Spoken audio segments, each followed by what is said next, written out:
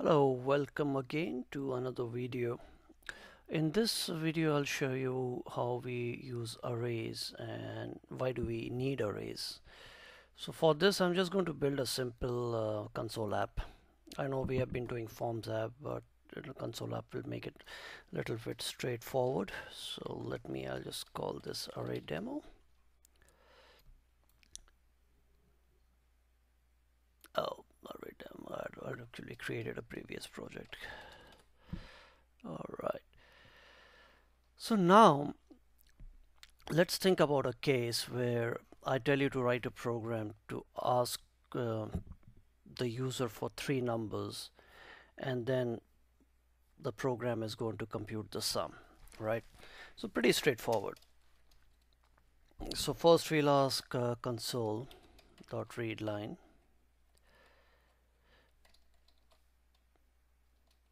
We'll actually just say console.print,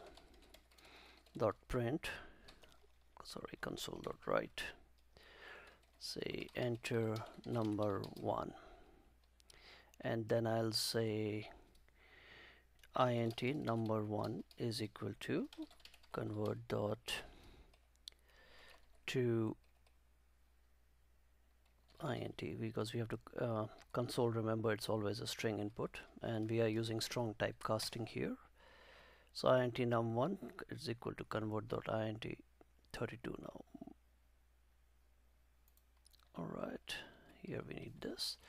Alright, I'm just going to copy paste this code for the second number and the third number. So enter number 2, enter number 3.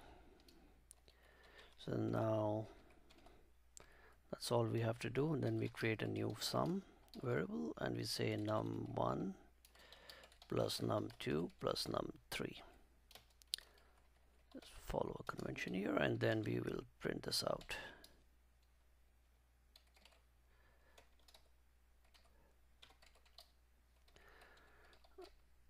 Sum is, and then we say, now we have to convert this to string. So we'll use the toString function that is available inside .NET for all variables that we have created. Alright, let's run. One thing we forgot is to just add a console, which we have been doing is console.readline, or just say console.read so that the screen remains open. Alright, now let's run this. Code runs. Enter number 1, I'll enter 20. Number 2, I'll enter 30. This enter 40. Sum is 90. 40 plus 30 is 70, plus 20, 90. Pretty straightforward. Now let's say we want to extend this program and have 5 numbers, or let's do 7 numbers. You need to ask the user 7 numbers. So following the same thing, we will repeat the code here. So this will be number 4, number 5, number 6, number 7.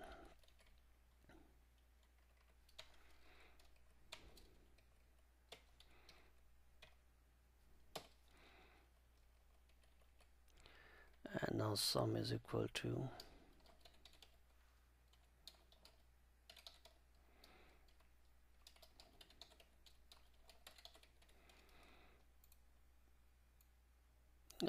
number 6 and number 7.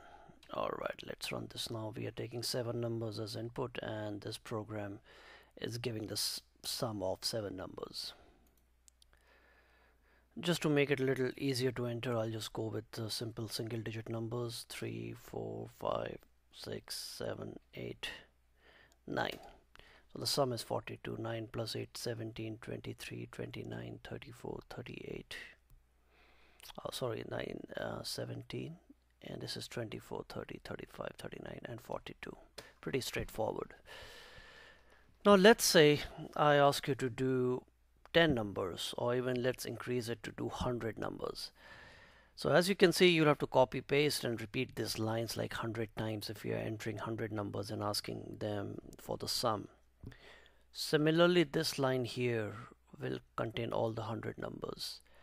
So maybe you can still do it, but what about if I ask you to do 1000 numbers or 10,000 numbers? So you can see where this is going, right? I mean, you'll have to copy paste all these lines of codes. For each number, I'm adding 2 lines of code.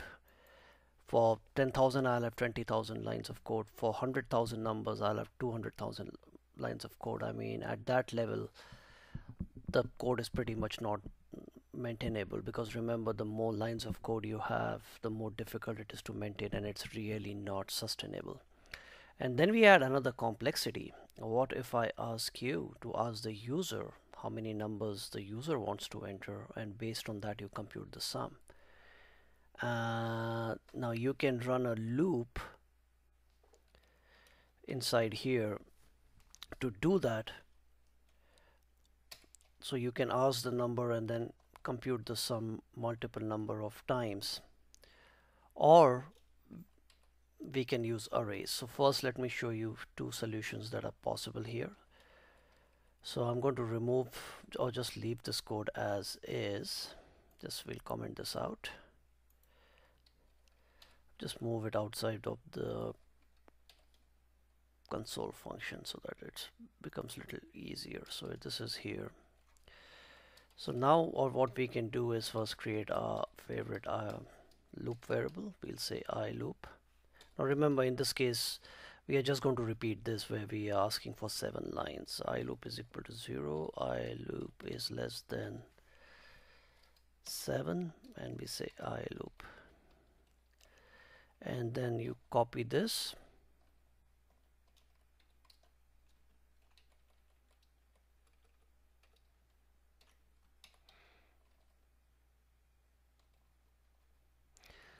enter number, and just we can say I loop.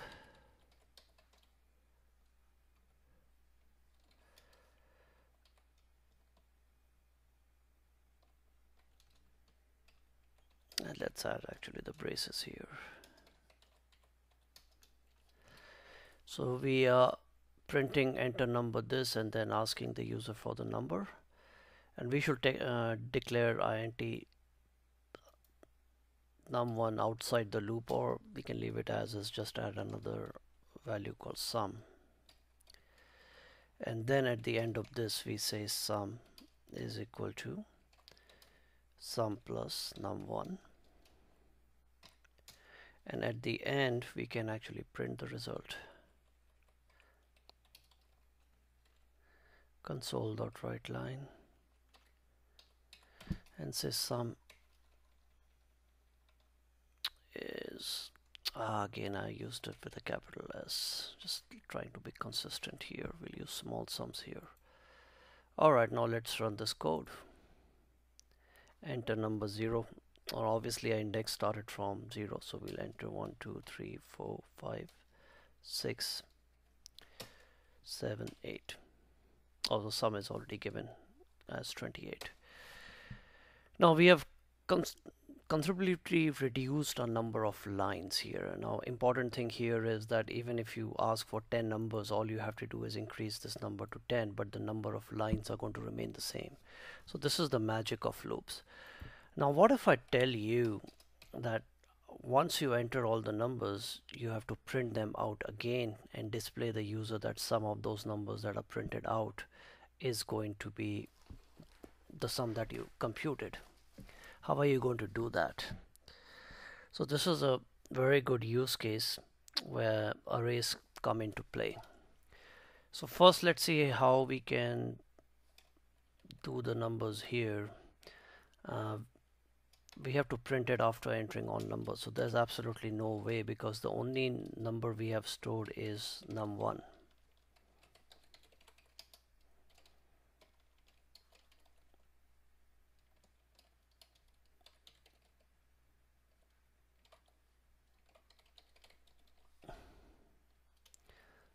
We have to replace this by console.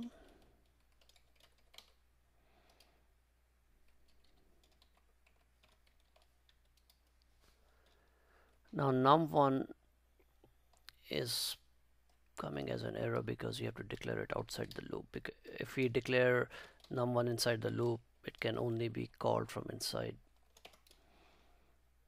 the loop. So now it's more of a global function. We should initialize it sorry, a global variable. So now you can see numbers are this, but it only has one number, and we can check that. Again, enter number 0. So numbers are 7, so it's printing the last number that we entered. Just add a little space there.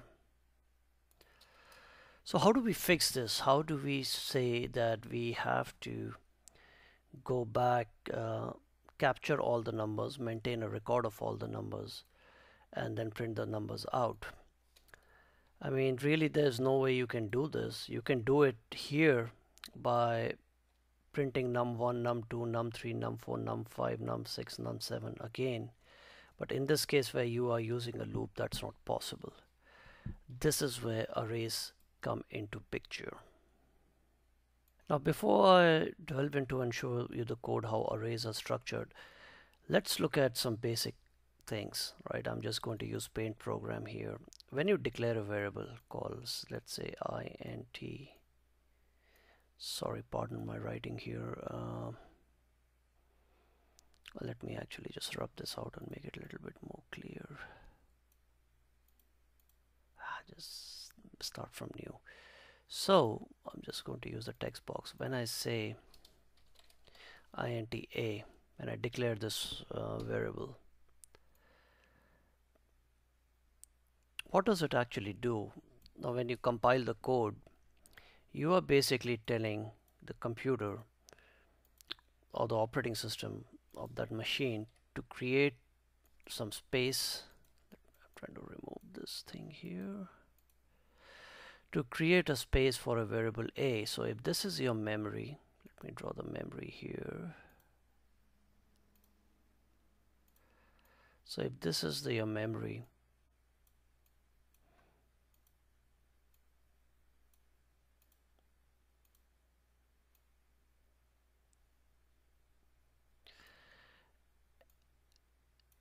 it has, your memory will have about a few megabytes or gigabytes of space depending on your computer. When you say a, remember we discussed earlier that int composes of 32 bits, or basically 4 bytes, because each byte has 8 bits. This will create a space about 30, or let's just use bytes here.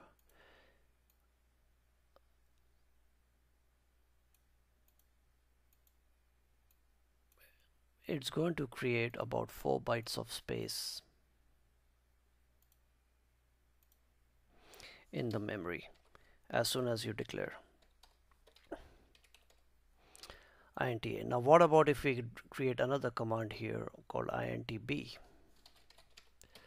That will create another 4 bytes of space. So if I go back here,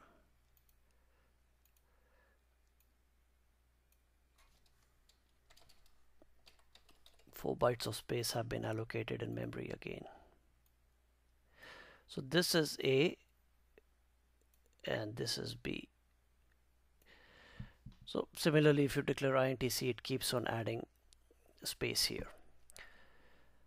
With arrays, you follow the same concept, except with arrays you can use the same variable name as here to refer to different values. So here A refers to this and B refers to this. But if you use A as an array, or let's actually create a value called C here. If C is an array,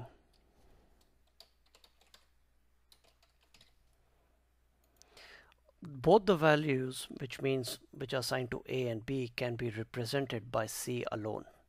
So C can actually represent both this and this. And C is going to take the index of the value. So if I type C0,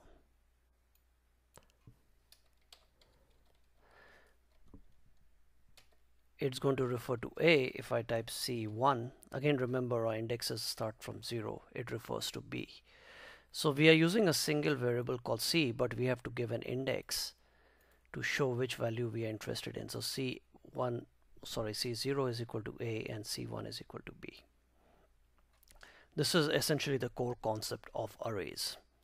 Now let's go back into our code and see how we declare an array.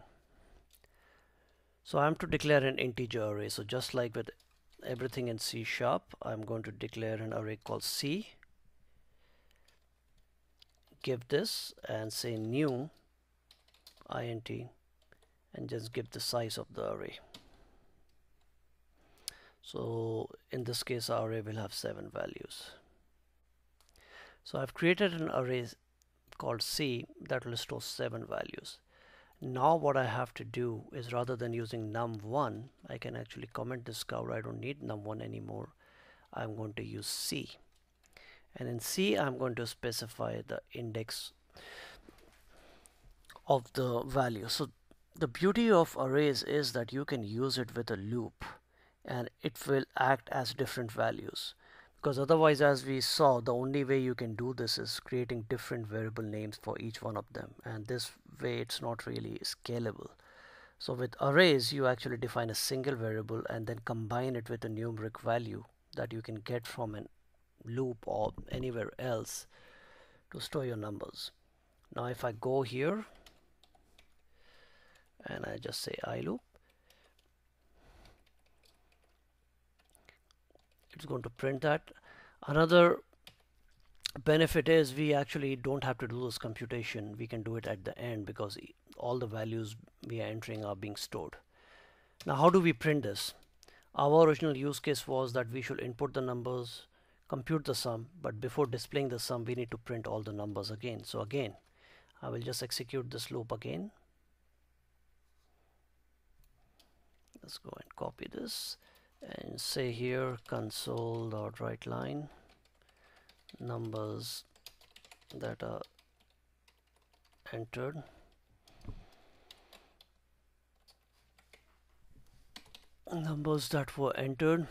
is essentially this, and then I'm going to say numbers are, and I'm going to print each number in its separate line.